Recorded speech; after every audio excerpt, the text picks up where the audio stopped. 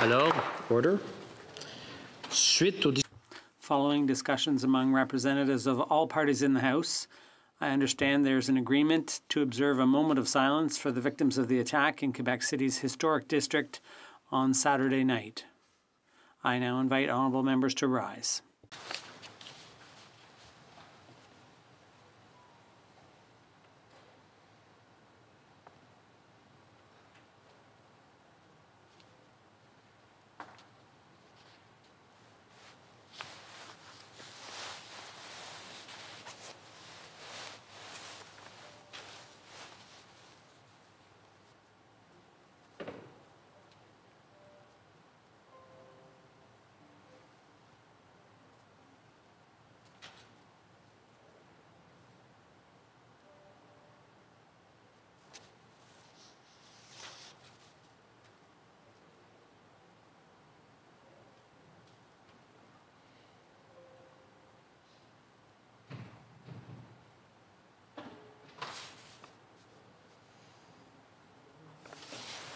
L'ordre. Order. Question. Oral questions. Questions, l'honorable. The honourable member for Louis Saint Laurent. Mr. Speaker, freedom of speech is one of the best and the most important cardinal rules of our great country, Canada. And the Prime Minister should be one of the strongest defenders of this value. But unfortunately, the Prime Minister believes that free speech should be limited. The Prime Minister suggests Friday that speech he finds disrespectful will not be protected. Well, even if the Liberal Party claims day after day that they are the great defender of the Charter of Right and Freedom, can the Prime Minister tell us why he finds it so easy to put conditions of those freedoms? Minister of Foreign Affairs. Mr. Speaker, I'd like to thank the member for a very important question. We were all deeply horrified by the recent attack in France, not only the Member of Parliament, but I would say all Canadians. We stand in solidarity with our French colleagues. Our thoughts are with the families of the victims. Together, Mr. Speaker, as my colleagues around the world have said, we need to fight against terror and intolerance. Mr. Speaker, Canada is a strong defender of the liberty of expression around the world, the freedom of expression, and we will continue to advocate for freedom of expression around the world. Thank you. Member for Louis Saint Laurent. Monsieur le Président. Mr. Speaker, freedom of speech is one of our country's main values. It's constitutionally protected. The Prime Minister should be the biggest champion of that freedom, but unfortunately, on Friday, the Prime Minister put conditions and expressed reservations about this freedom. The Prime Minister is supposed to be the defender of the freedom of expression, but he was the one to attach conditions. Why does the Prime Minister want to put conditions on freedom of speech? The Honourable Minister. Mr. Speaker, I'd like to thank my colleague for his question. We should avoid politicizing this issue. All Canadians were horrified by the recent attacks in France. We are obviously standing in solidarity with our French colleagues. Our thoughts are with the families of the victims, and together we need to fight against terror and intolerance around the world. Canada is one of the biggest champions of freedom of expression in the world, and we will continue to play that role. Thank you. The Honourable Member. Mr. Speaker, freedom of expression doesn't just exist when it suits you. It should exist above all when it doesn't suit you. That's what freedom's all about. In times of crisis, real leaders reveal themselves. But unfortunately, on Friday, the Prime Minister said that he was in favor of freedom of expression in some situations, but not others. It's unacceptable. Is that why it took 12 days for the Prime Minister to condemn the murder of Professor Paty? The Honourable Minister. Mr. Speaker, I'd like to thank my honourable colleague for his question. I have a lot of respect for him, and he knows it.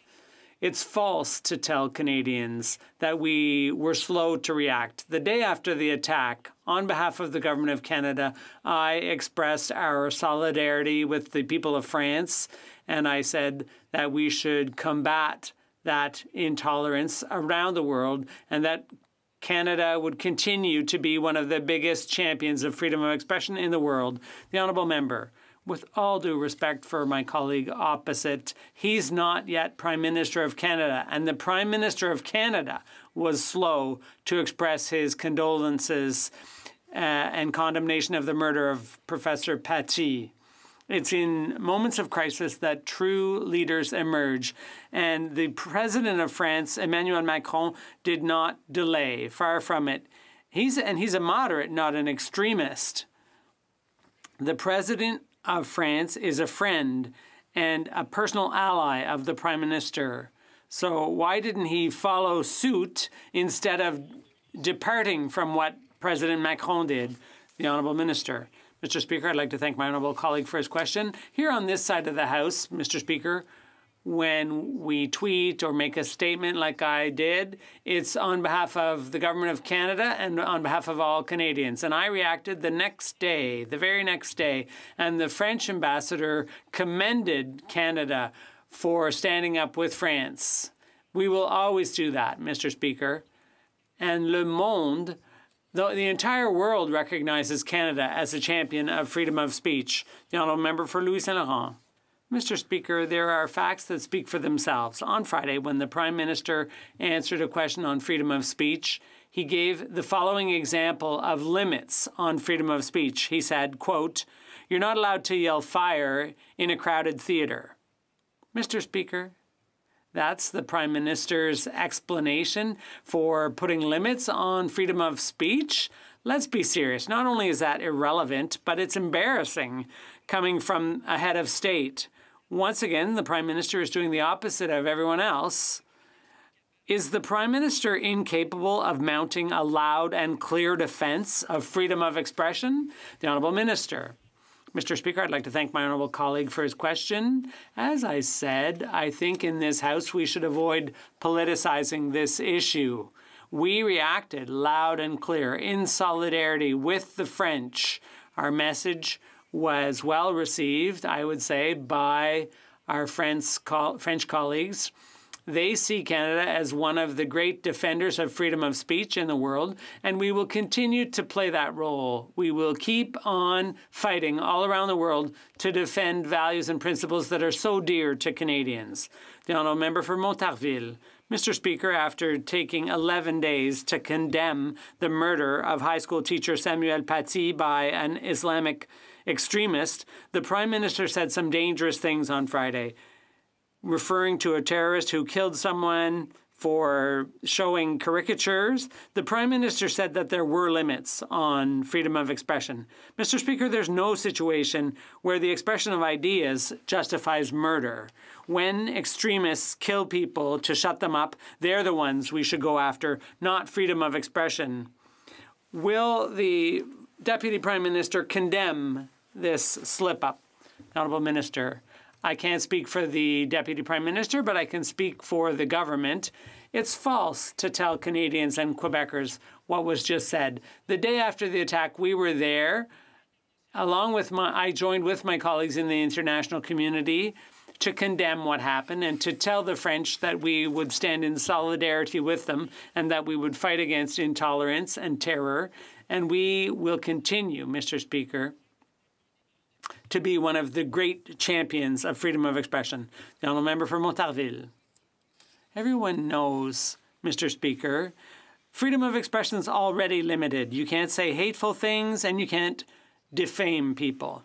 What the Prime Minister is suggesting is that any opinion that might be unpleasant should be censored and that violence is a normal reaction to things you don't want to hear. Mr. Speaker, when France is fighting unreservedly for freedom of expression, all French newspapers have noticed that the Prime Minister of Canada was not an ally.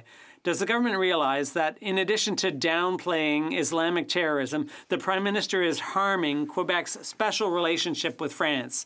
The Honourable Minister.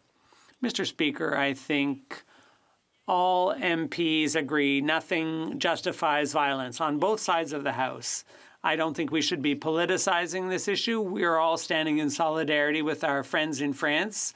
And I would remind my colleague that the French embassy here in Canada commended the government of Canada for what we said in solidarity with France. I think our allies, on the contrary, see us as one of the great champions of freedom of expression in the world, and we will continue to play that role. Thank you.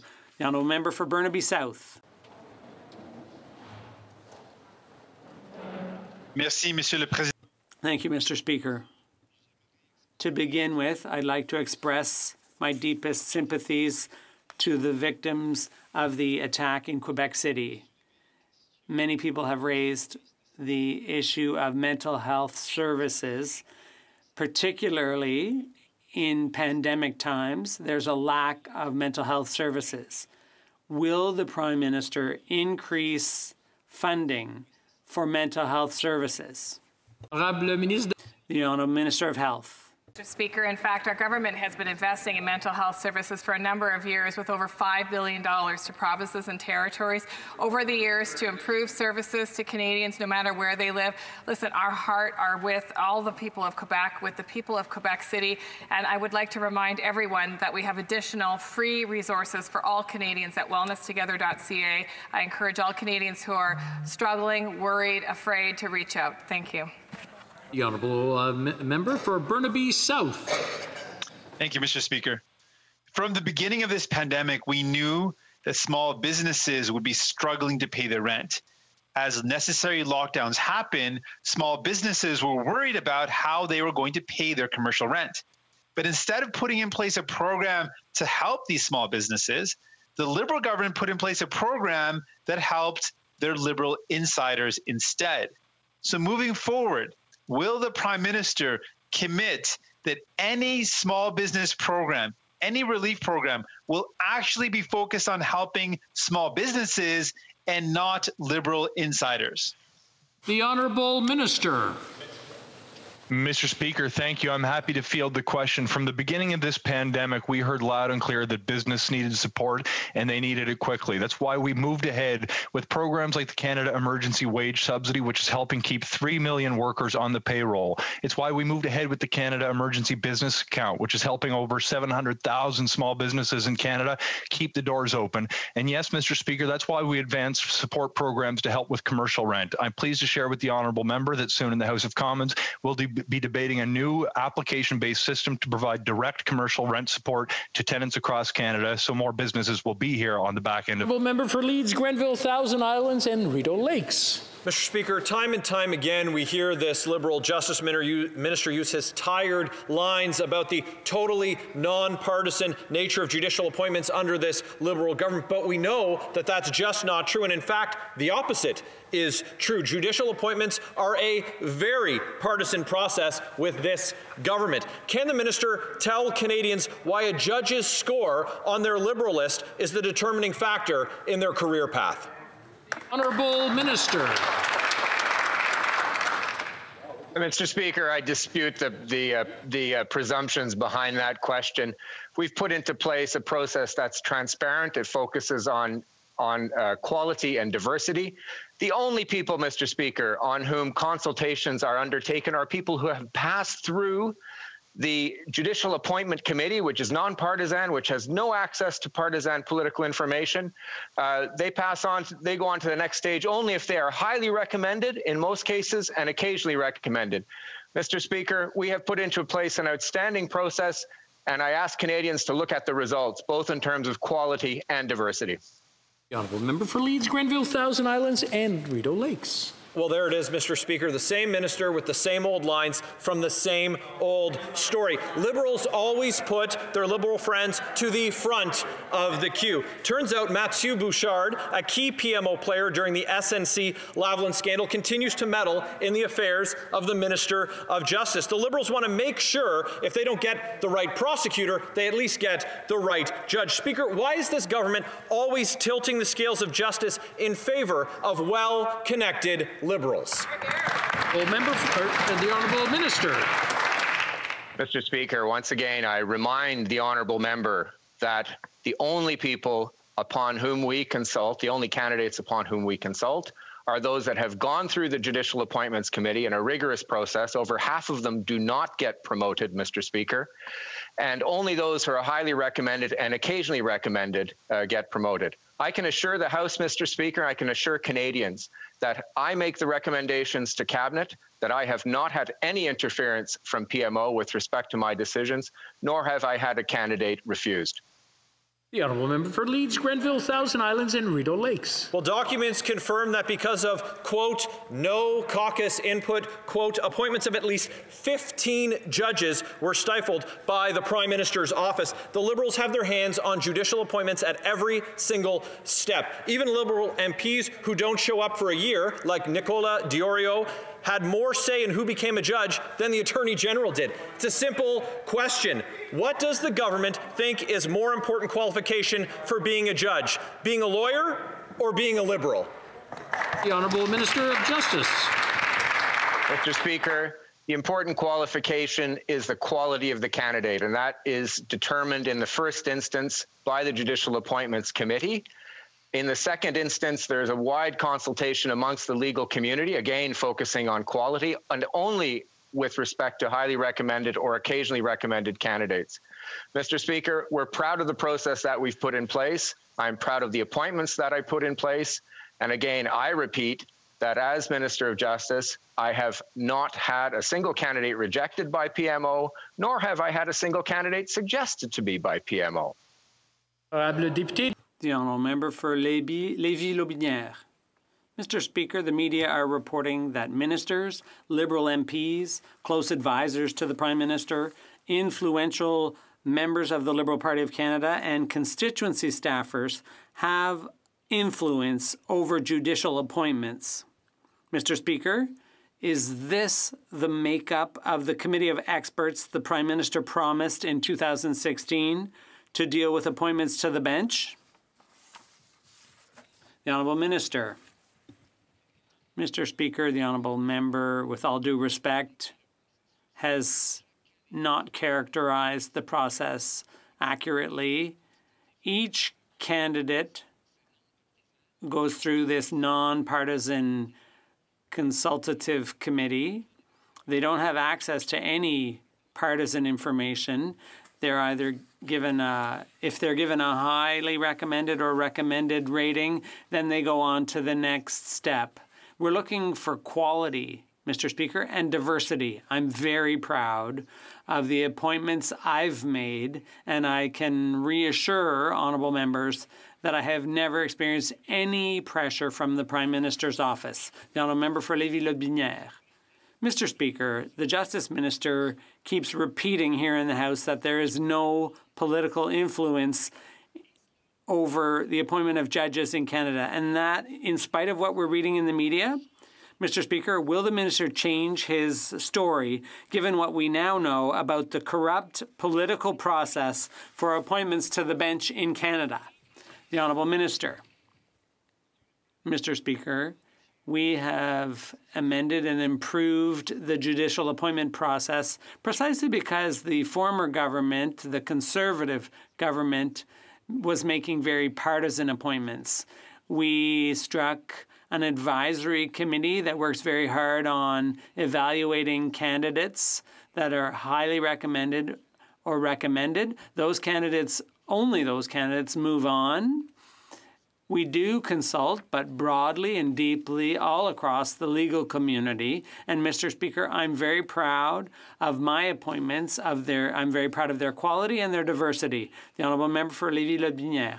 Mr. Speaker, let's talk about that. PMO staff methodically use Liberal lists to check the political background of potential judges.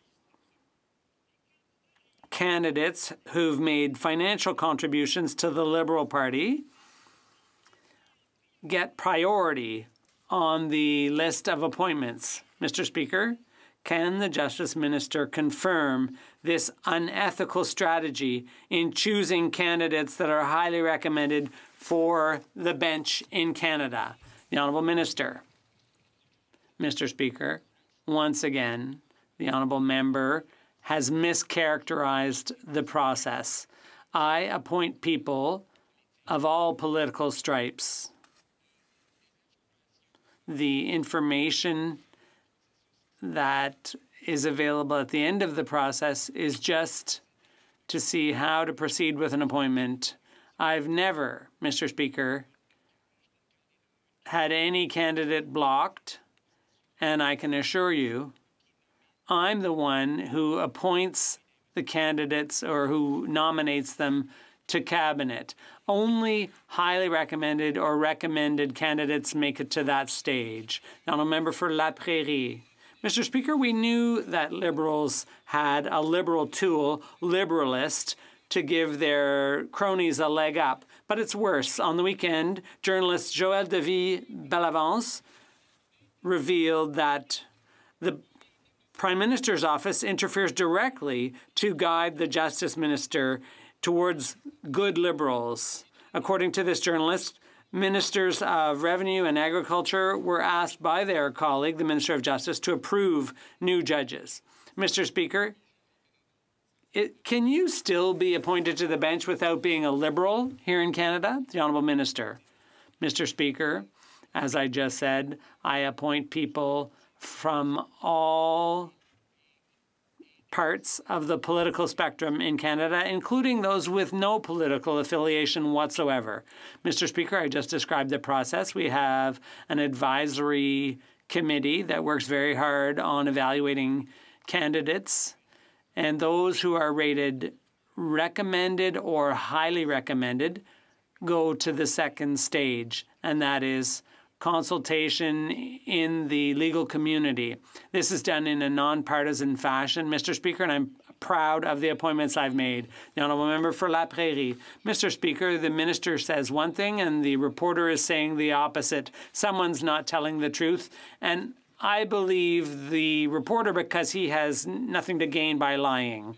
So the Liberals consult their people to find out who's a good Liberal, but it goes even further. Former Liberal MP Nicholas Diorio tried to block the appointment of a judge because she came from a family of separatists. The Liberals intervene not just to support their cronies, but also to get in the way of those who aren't. Mr. Speaker, is competence still a criterion for appointment to the bench in Canada? The Honourable Minister. Mr. Speaker, I can only speak of my own experience as Minister of Justice. I can assure the Honourable Member that I'm the one who does the final appointment. I have never experienced any pressure from PMO. I make the recommendation to Cabinet. No one whose name I put forward was ever blocked. And Mr. Speaker, I'm very proud of my appointments. I have appointed people from all political stripes and others with no political affiliation whatsoever. Quality, and I'm very proud of the quality and the diversity of my appointments. Before moving to the next question, I'd like to remind people who are joining us virtually to mute their microphones. Thank you. The Honourable Member for La Prairie. Mr. Speaker, it's very serious what's going on with judges. 2 years ago, gang members were released in Quebec, including bikers, because of judicial delay and the Jordan decision. Meanwhile, 5 judicial appointments in Quebec were held up because this government was waiting for feedback from caucus. It's bad enough that they're promoting their cronies. It's bad enough that they're blocking candidates they don't like. But do they realize that their partisanship is actually undermining justice? The Honourable Minister. Mr. Speaker, since I was appointed Justice Minister, I have worked hard to ensure that appointments to the bench are done properly and faithfully, consistent with the process. As I said, I've appointed a number of judges in Quebec, and I work with my Quebec counterparts to ensure that the impact of the Jordan decision is minimized. I am constantly watching things before the courts. Kent, Middlesex. Speaker, last week the government refused to answer questions about how they intend to protect Canadian consumers from gouging by grocery giants. First, they decided to talk about other government programs. Then they decided to blame the provinces. But the government knows that it has a responsibility to protect competition in the agriculture sector, especially after selling out farmers in numerous trade deals. When is this government going to get serious about protecting consumers and farmers? Honourable Minister. Mr. Speaker, I'd like to thank my honourable colleague for her question. And of course, it's absolutely disappointing to see grocers impose these costly fees, which fall on thousands of Canadian food producers who are working hard to feed Canadians and support their communities amongst the challenges that they're facing right now. And we share the concerns that Canadians are facing, and we want to make sure there's fair market practices in place. And we continue to make sure that this issue is addressed, and we're going to make sure that we work with the provinces to address these issues. The honourable member for, Edmonton Centre. Mr. Speaker, the industry minister is responsible for the Competition Act. He knows that. It's up to the federal government to protect consumers and farmers from unfair fees being imposed by Walmart, Metro, and others. Instead, the government wants to pass the buck to the provinces. Will the government take its responsibilities seriously under the Competition Act and make sure Canadians already suffering enough with the pandemic aren't hit yet again? Honourable Minister. Mr. Speaker, again, I'd like to thank my honourable colleague for this very important question. And as I said, our government recognizes that the ongoing financial health of independent grocers, food processors, and growers is critical to ensuring a robust food supply for Canadians. However, we also recognize that the terms of sale generally fall under areas of provincial jurisdiction. And we encourage our provincial and territorial counterparts to examine the matter. And as I said, we'll continue to engage with them and work with them because we're here to stand up for Canadians, Mr. Speaker. Well, member for Edmonton Centre. Well, Mr. Speaker, the key word there was generally. The one industry that didn't experience a slowdown during COVID-19 was the grocery sector. Many of these big chains saw record profits as Canadians prepared to lock down this spring. As the Greater Toronto Area, Quebec, and now Winnipeg are going through a second wave of lockdowns, more Canadians are worried about their next meal. This is a federal responsibility. Will the industry minister treat it like one and make sure that Canada's competition laws are protecting grocery customers? Well, Minister of Industry. Mr. Speaker, I have full confidence in the Competition Bureau and their ability to look into these matters because these are important issues. These are issues that Canadians have raised, and I want to thank my honourable colleague for raising this issue as well.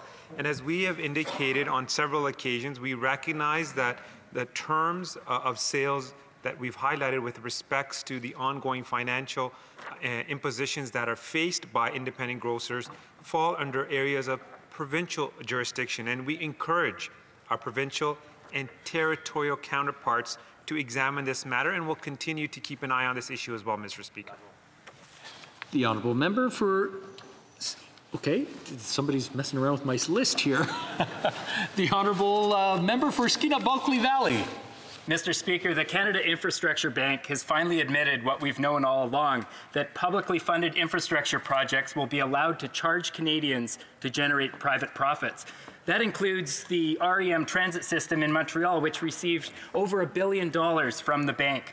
Which big corporation will be generating profits by charging riders? You guessed it, SNC-Lavalin. The bank was even planning on having private investors charge Mapleton residents to access their own municipal drinking water. Why is this liberal government giving public money to their corporate friends so they can then turn around and charge Canadians for using their own infrastructure? The Honourable Minister.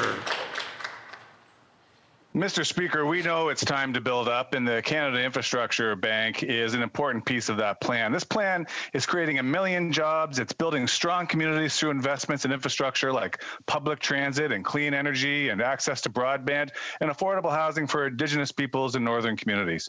Our government knows that investing in infrastructure for communities, for growth, and for Canadians is important, and we are continuing to engage with provincial leaders to make sure that we bring benefit to all provinces and territories in this country as we build back better. Well, member for Churchill, Kiiwetinoong Aski. Mr. Speaker, the government's failure to ensure passengers get their money back is turning into an international embarrassment. Now, American passengers are taking Air Canada to court to get their money back. Instead of standing up for consumers, this government keeps pretending there's nothing they can do. This is not true. Why is this government dithering? And who in there thinks it's okay for Canadian Airlines to rip off their customers? The Honourable Minister of Transport. Mr. Speaker, I'm very conscious of the fact that many Canadians are frustrated by the fact that they would prefer to have refunds. And I understand that, and we are encouraging the airlines to follow up. At the same time, airlines and the air sector in general are going through a very rough period at the moment, and that is why we are working on a package to address the requirements to ensure that Canadians will have a reliable, affordable, and safe air sector after this pandemic is over. The Honourable Member for Nickel Belt. Monsieur le Président, j'ai fait des annonces de financement aux Légions. Mr. Speaker, I have made funding announcements for the Lockerbie Marks Day and St. Charles Nickel Belt Legions for the unveiling of new commemorative monuments in honor of our local heroes. With the annual Poppy campaign happening right now, I would encourage everyone to give generously and get a Poppy Day before Remembrance Day. Support. Can the Honourable Minister of Veterans Affairs share what our government is doing to ensure that we have the support they need and deserve during this pandemic? Honourable Minister of Veterans Affairs. Mr. Speaker, I want to thank my honourable colleague from the Nickel Belt for his question and for all the hard work he does with the Legions and Veterans organisations in his riding. We encourage all Canadians to support the Royal Canadian Legion's annual Poppy campaign this year more than ever as the Legion branches deal with the challenges brought on by COVID. Our government is also proud to support our Legions and Veterans organizations with $20 million in funding assistance through Bill C-3. Mr. Speaker, we can be proud of the Poppy campaign and the incredible work done by our Legions and other organizations from coast to coast to coast. Thank you. Full member for Kenora. In the riding of Kenora, Nishnawbe First Nation has been evacuated, Mr. Speaker, because they have no water. The water plant has shut down. This summer, the government has created many new massive programs to address the crisis of the COVID-19 pandemic, but somehow ensuring clean water for Indigenous communities is something they deem to be too ambitious. Mr. Speaker, the government has pledged to end all drinking water advisories by this spring, and I'm wondering if the Minister of Indigenous Services can recommit to that timeline today. The Honourable Minister. I thank the member for this exceedingly important question, and I do reiterate the fact that it is unacceptable that Neskantaga has been without clean water for over 25 years. This is a government who has invested $16.5 million into a new plant, in particular in Neskantaga, and in other places across Canada. There's much more work to do, but this is something that has occurred over a quarter of a century. And if you look at the 10 years of investment of the Conservatives in Neskantaga in particular, they only put $300,000 in per year, which is just a tragedy. And it's something that we've committed to fix. We will fix it, and we'll fix it with financial resources and partnerships with First Nations. Thank you. Honourable Member for Kamloops Thompson Caribou. Mr. Speaker, Nishnawbe First Nations is on day 9,406 of a boil water advisory, the longest in Canada. The minister was there in 2016 and promised it to be done by 2018. They are not alone. Friday, the chief of the Chippewas of the Nawash told CBC that their plant will not be open until 2023. This is one of over 60 communities who still cannot put clean drinking water into a glass. They cannot wash their hands in this time of COVID. How much longer is the Prime Minister going to make them wait? If it's not 2021, then when is it? Honourable Minister. Well, Mr. Speaker, I would encourage the member to look down to the bottom of that article where she got that information and see the quote from the elder in particular that says that the Prime Minister is the first one to care and to actually have done something, and to give him respect for that. There is a lot more work to be done, and this is a product of decades of neglect. We continue to move on, and obviously it's too early to determine the full impact of COVID-19 on water infrastructure timelines, but we do remain aggressively committed to meeting that goal, and in partnership with First Nations well after that. Well, member for Kenora. Mr. Speaker, I can't understand why this government continues to act so much like an opposition and blame everybody else when they are the government of the day and they are the ones that can address this situation right now. This pandemic has resulted in people having to wash their hands more frequently, physically distance themselves, and has upended northern supply chains. It's made bottled water more difficult to come by in Indigenous communities. For far too long, these communities have been put on the back burner. So I'd like to ask the minister how quickly his government would have responded if it was Toronto or his downtown Montreal riding, which didn't have access to clean drinking water. The minister. Well, as the member rightly points out, this is something that has been the case for over 25 years in some instances, and it does not get fixed overnight. It gets fixed by the consistent partnership with governments after government and investing finances, resources, and partnership with First Nations who too often have been betrayed. We've eliminated 96 long-term boiled water advisories, prevented countless more from becoming long-term water advisories. A lot of them, yes, did happen on the watch of his prior government for 10 years, $300,000 per year, for example, in the Scandiga, where we've invested $16.5 million. That's investment. Honourable member for Kamloops, Thompson, Caribou. Mr. Speaker, the Prime Minister in 2015 stood in this House and solemnly promised to lift all drinking water advisories long-term by March 2021. He has now admitted that this is another broken promise, and quite frankly, it's unforgivable. 51 advisories have been added since then, and for one community, their drinking water now has compounds found in oil and coal. When will the Prime Minister stand up and apologize and tell us their plan? Minister. Well, I'll tell the member opposite exactly what the plan is, and it's to lift all those long-term water advisories with investment, partnership, and hard work. 96 to date, where the prior government left them all to waste for a decade. This is unconscionable action. This is something that our government moved quickly to remedy. And in fact, after 2015, we increased the number of communities that we would lift those long-term water advisories for.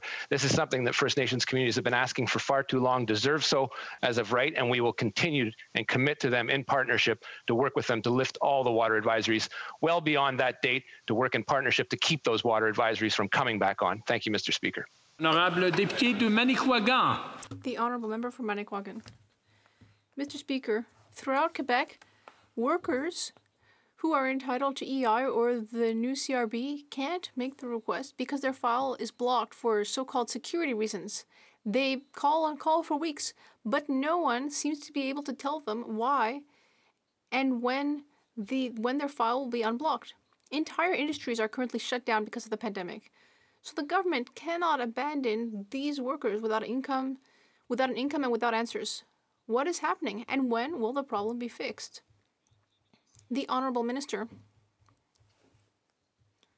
That we are working very hard to make sure that every worker who is entitled to EI gets it, and people who aren't get the new recovery benefits. I will look into the specifics of this particular case. I quite frankly don't know about the security issue, and we'll look into it and get back to the member shortly.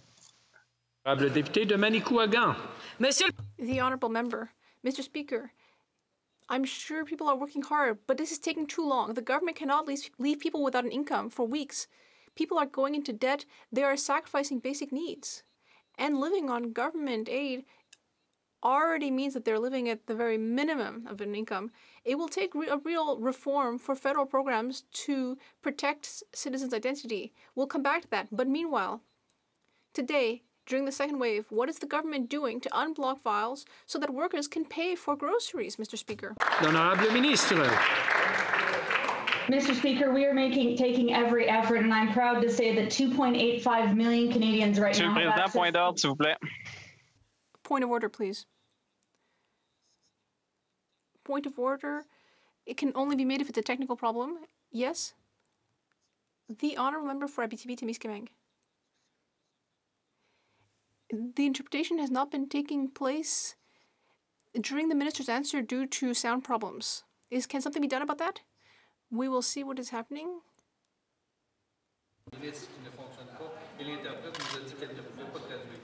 OK, parfait. Alors, apparemment, c'est résolu. On a déterminé. It seems to have been resolved. There was an issue with the minister's microphone. That will be taken care of. We will continue. The Honourable Member for Montmagny, Lillé, Kamouraska, Rivière-du-Loup. Thank you very much, Mr. Speaker. We are seeing COVID-19 outbreaks in many Quebec meat processing centers. These workers who are working in a high-risk essential field are only being tested weekly because of a lack of access to rapid testing. Canada is late by months compared to other countries. When will a large amount of these rapid tests arrive to fix this situation, which is threatening Canada's food safety? Speaker, in fact, we've delivered over 1.7 million rapid tests since October 24th. To Ontario, 531,000. To Quebec, 577,000. To BC, 153,000. To Alberta, 303,000. The list goes on, Mr. Speaker. In fact, we've been there for provinces and territories to support their role in responding to the pandemic, and we'll continue to work with them every step of the way. The honourable member for South Surrey, White Rock. Thank you, Mr. Speaker. Since March, the BC motor coach industry has seen historic drops in gross revenue, in some cases as bad as 95%. Companies like Wilson's Transportation in Victoria and International Stage Lines in Richmond need our help. Restrictions are in place, layoffs are in full swing, and COVID numbers are rising. What specifically is this Liberal government doing to support motor coach businesses that serve BC's youth groups, sports teams, tourism industry, and more?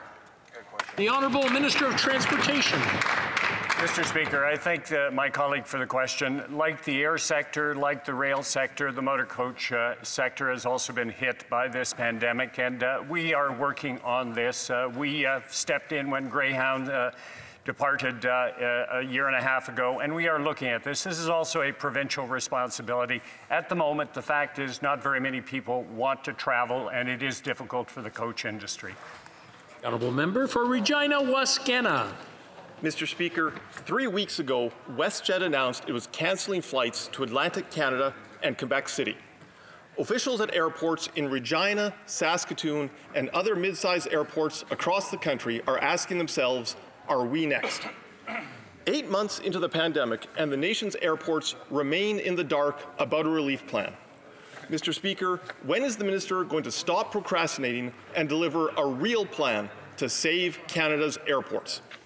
Honourable Minister. Mr. Speaker, I thank my colleague for the question. It's not just the airlines that are having difficulty at the moment because there are very few passengers. That also has a knock-on effect for the airports as well, because if there aren't people flying, there aren't people going to the airports. We're aware of this. As I've said many times before, we are working on trying to find solutions that will ensure that those air sector services, such as airports and airlines, are there for Canadians to be able to rely on after this pandemic.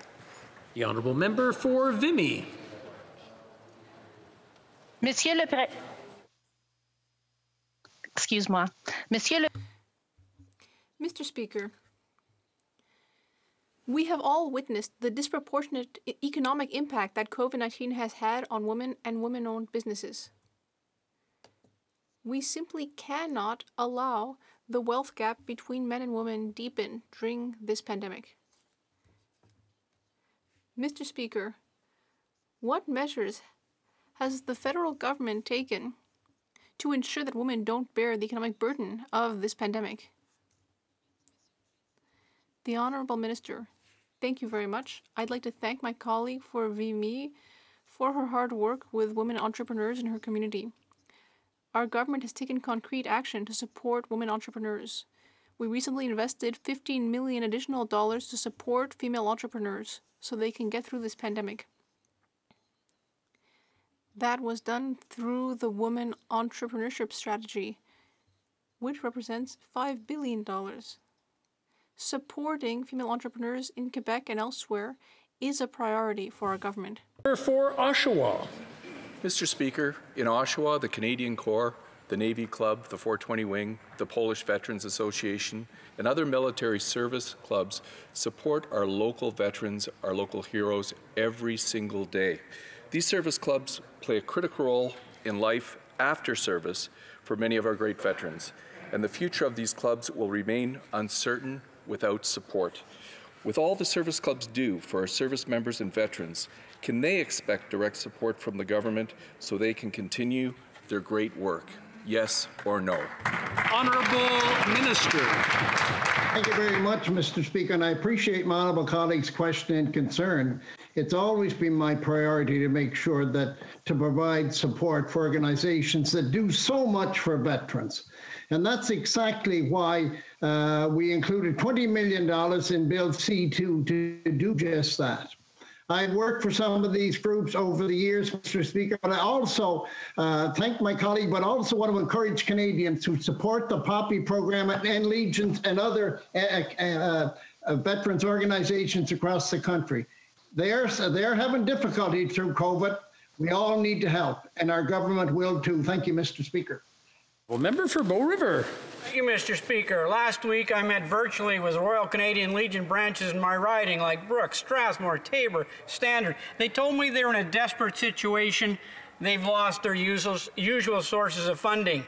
They may have to close permanently. They feel like they've been left twisting in the wind by the government's promises.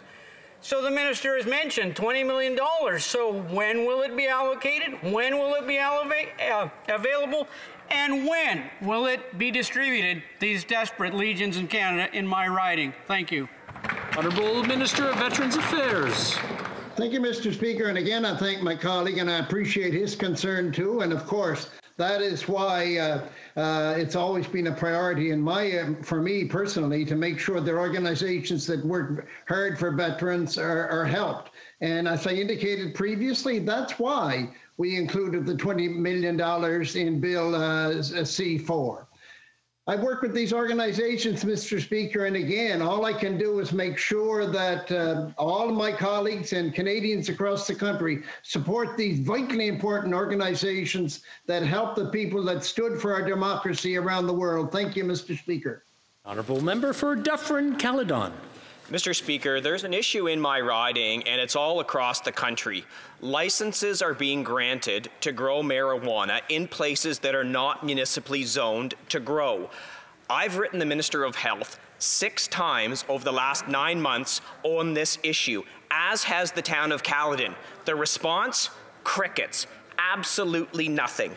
There is a reasonable and simple fix for this. Don't approve applicants unless they have the appropriate municipal zoning. It could be a box on the form. When will the minister take this reasonable, simple fix and implement it? Honourable Minister of Health. Thank you very much, Mr. Speaker. In fact, Health Canada works very closely with applicants and with the jurisdictions in which they apply to make sure that we understand that they will be upholding their responsibilities as applicants. As the member opposite knows, I communicate on a regular basis with many of our colleagues about applicants who are applying to Health Canada. We'll continue to do so, and if the member opposite would like to forward me the name of the particular company in question, I'd be happy to take a look at it.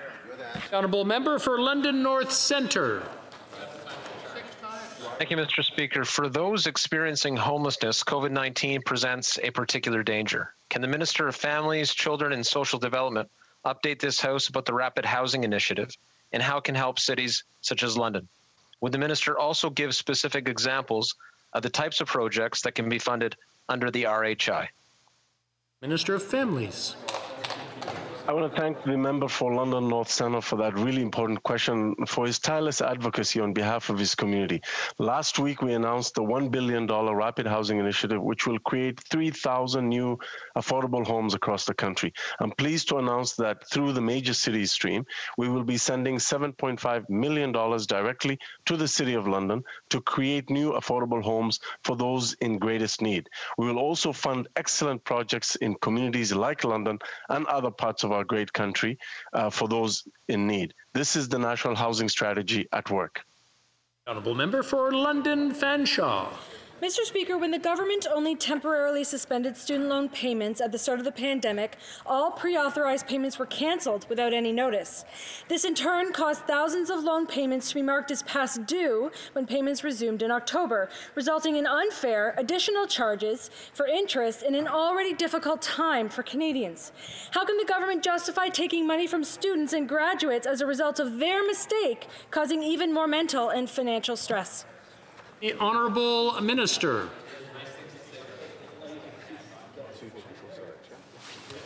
I'm sorry, the Honourable Minister, I believe you're on mute. Mr. Speaker. There we go. Thank you. Excellent. I thank you for the opportunity to be able to respond. When the pandemic hit, one of the first approaches our government took was to make sure we were responding to all Canadians, including students. And that's why we put forward a $9 billion program to help students. When it comes to this specific matter, I will be working closely with my colleague to ensure that we look into it and we'll be able to respond to her directly with any details. We want to ensure that students and youth have the resources and supports they need. We are a government that will continue to focus on the health and safety of all Canadians, because we know when it comes to COVID-19, we are not out of the woods yet. We will continue working hard on behalf of all Canadians. Thank you, Mr. Speaker. Honourable member for Fredericton. Mr. Speaker, we know that strengthening bilingualism in this country depends on the vitality of Francophone minority communities. French gives Canada a competitive advantage. The immigration strategy lays out that 4.4% of Francophone immigrants will be admitted outside Quebec as permanent residents by 2023. Mr. Speaker, can the Minister of Immigration indicate whether this target will enable our official language communities to continue to thrive? Does he believe that despite the pandemic, his government will be able to meet the target? Le ministre de l'Immigration. Merci pour la question, Monsieur le Président. Thank you very much for the question, Mr. Speaker. I am very proud of the work our government has done to increase Francophone immigration. Last week, on behalf of the government, I announced an increase in points for Francophone immigrants. This is good news, not just for us, but for everyone. Thank you.